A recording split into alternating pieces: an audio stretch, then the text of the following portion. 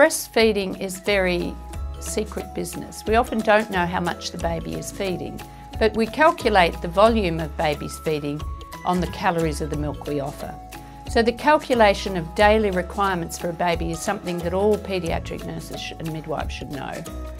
So that we calculate baby's daily requirements based on a ratio or formula so that babies under 6 months are given 150 mils per kilo per day, divided up by their feeds.